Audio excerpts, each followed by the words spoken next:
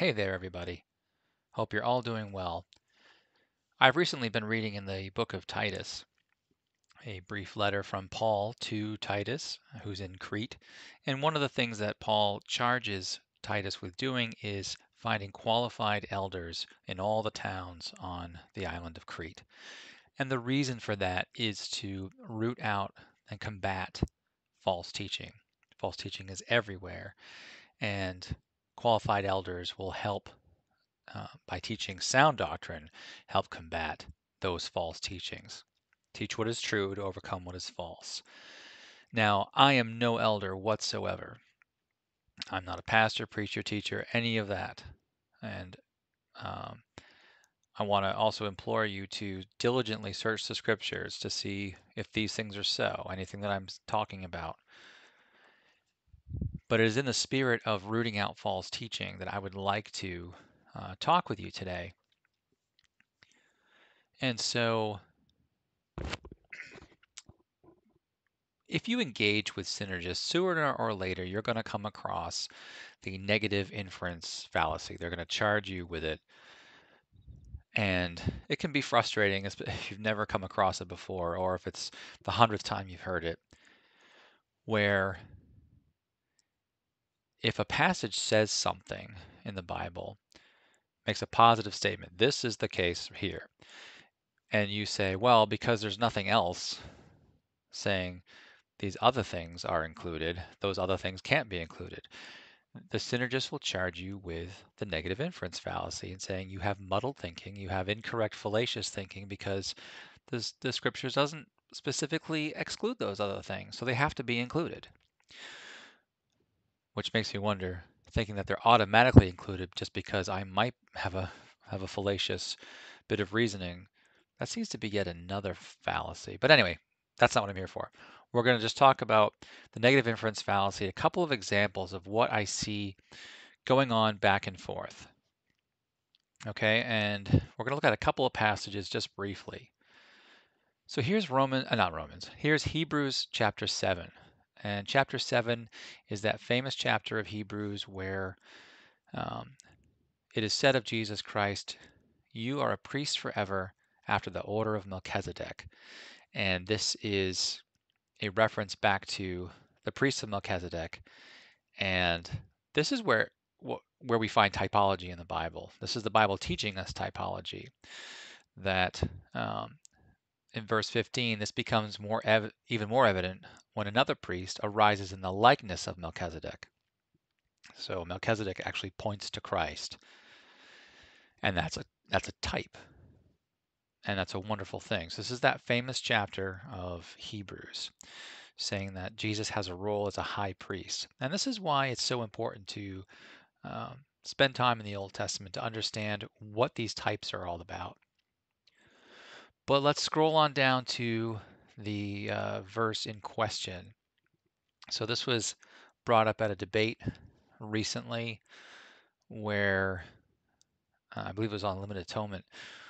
Hebrews 7:25 says, "Consequently, he, that being Jesus Christ, is able to save to the uttermost those who draw near to God through him, since he always lives to make intercession for them."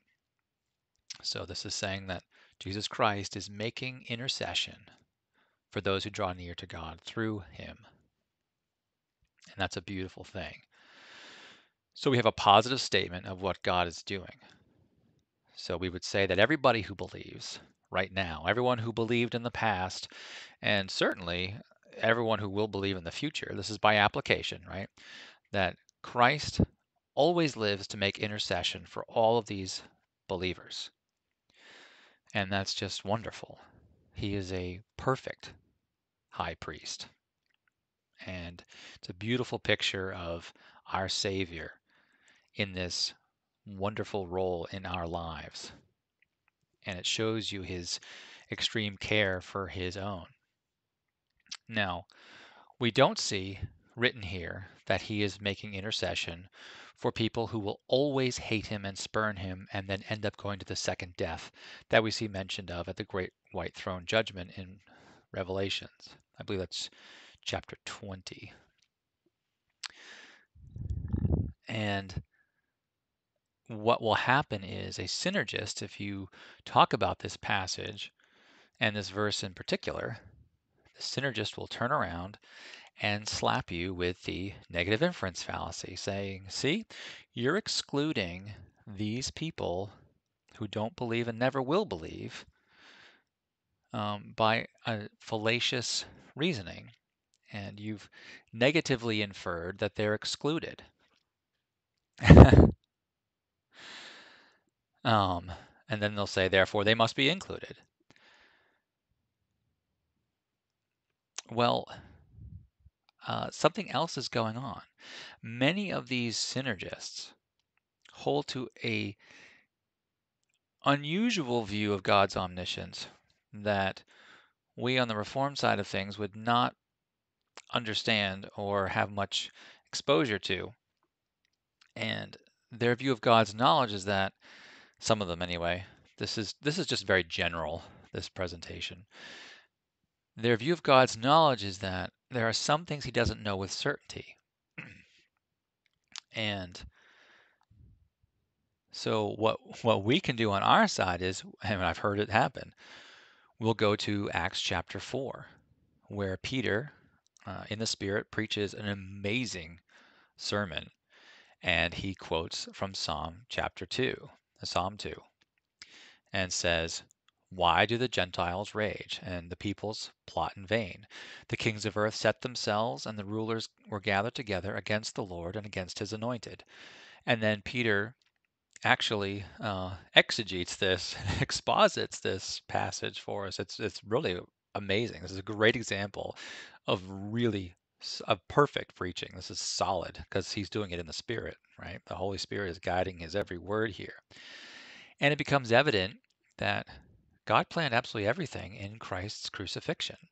And so we in the Reformed side of things and who hold to God's omniscience as being completely certain, having no uncertainty in it whatsoever, we'll point to this. And these synergists will say, oh, but it doesn't say he plans this for everything. Now, wait a minute. Isn't that the negative inference fallacy? Aren't they saying that because it doesn't say specifically that he plans other things, um, that therefore he can't and does not? Now, this can be flipped on its head, right? So both sides can accuse each other of the same thing. Because now, we're saying on this side, well, yeah, this is an example of God knowing everything. And they'll say, no, it's not. And we'll say, this is an example of God interceding only for one group. And they'll say, no, it's not. So we're both kind of doing the same thing to each other. Now, there'd actually be some validity to this if these passages were in a vacuum and we didn't have the whole Bible, right? Because we know that Jesus said he gave his life for the sheep. And who are the sheep? By application, the sheep are everyone who ever believed in Christ, everyone who does now believe in Christ, and everyone who will believe in Christ at some point. Those are Christ's sheep. He gave his life for them. And we have here in Hebrews, consequently, is able to say to the uttermost, those who draw near to God through him, since he always lives to make intercession for them. Right here we have a couple of positive statements that say who Christ intercedes for. And we have many statements in the Bible of what God knows. And we could certainly run over to Ephesians chapter 1, for example, right? And see that, I think it's 11, let's see, um, in him, in Christ, we have obtained an inheritance, having been predestined according to the purpose of him who works all things according to the counsel of his will. So he's working all things according to the counsel of his will, right? Now, lest I get charged with proof texting, I know what the entire context is here. I don't have to prove from ground zero Every single time I mention a verse, I don't have to go into exposition of the entire epistle or the entire book every single time we look at a passage. Okay, I am invoking the context when I'm doing this. I'm aware of what the context is, and I've talked about it in another video. Anyway, or we could hop over to, let's say, Romans 8. Yeah, I spelled it romance. Anyway, we can come down and we can see that the famous verse, Romans 8:28, and we know that for those who love God, all things work together for good, for those who are called according to his purpose. Doesn't just say the nice things, because these people, lived in Rome, the city of Rome. You don't think it was a picnic, do you? Um, but even so, God's working all things together for good, for those who love him. Okay, so we have these other statements that make it so we're not committing the negative inference fallacy. When it comes to God's knowledge and what he is making happen or what he is planning, let's just leave it at planning, for what he's planning, and um, for who he intercedes. We have bookends that help us not go way out into the willy wags on stretching these texts too far. We don't want to stretch these texts too far. We want to stick to what the text says. Okay, so the negative inference fallacy will be pointed at you sooner or later. And it can be turned back on the person who is arguing with you. So what do we do then? Well, arguing on the internet is pretty silly. Um, don't really argue with strangers. I am trying to learn this more and more, trying to anyway. But it's not helpful to argue with strangers. But within people in your own life that you know and that you can be an encouragement to, these things can help you. And if they have digested some of the same synergistic material online that you have heard, well, now you have a little something to go with. Because if they're going to say to you, well, you committed the negative inference fallacy, I think, you can say, well, there probably are times when you do it too. So let's get at that off the table and let's define what it is we're talking about. Let's look at the broader context of Scripture and what it says about these particular topics, whether it be um, a limited atonement or unconditional election or whatever it is you want to talk about. It could be you want to talk about creedal baptism versus infant baptism, um, those kinds of things. Any kind of theological topic you want to discuss. But please remember to do it in love. Uh, think of Paul in Acts chapter 17, in Acts chapter 17. Paul is in a city surrounded with idols. Um, there are perhaps upwards of 30,000 public idols in the city of Athens, I have heard it said. And that's a horrific number. I mean, it was just disgusting with the idolatry everywhere. It was really visible, right? Truth be known, we all tend to build idols in our own hearts every day, don't we? And we need Christ's help. We need the Holy Spirit to help us crush those things and destroy them and to stick with what is true. Now, Paul, while he does say that God commands all people everywhere to repent, he didn't start by saying, hey, all you disgusting idolaters. He starts with meeting them where they're at. And right here in verse 22, so Paul, standing in the midst of the Areopagus, said, Men of Athens, I perceive that in every way you are very religious. For as I passed along and observed the objects of your worship, I also found an altar with this inscription, to the unknown God.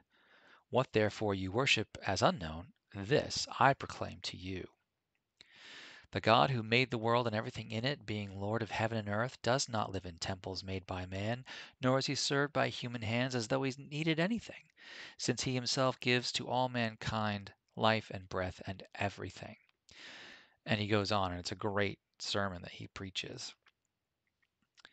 And I want to just put a bug in your ear that God is, I think, desirous that we try to reach unbelievers where they're at and not stand on a pedestal pointing our fingers down at them and saying, "You filthy heathens, how horrible you all are," all the time, rather than getting down in there and saying, "Look, God is in heaven and he created everything, and it is him through whom life flows. And in him we find everlasting life." And I'm telling you this because God has fixed a day on which he will judge the world in righteousness by a man whom he has appointed. And of this he has given assurance to all by raising him from the dead, and this being Jesus Christ, the very Son of God, the second person of the Trinity, Father, Son, and Holy Spirit. So that's just something to get you to think about and not be discouraged when people say, "You've committed the negative inference fallacy." Well, I hope everyone is having a great day, and I pray that it is a blessed day. See you later.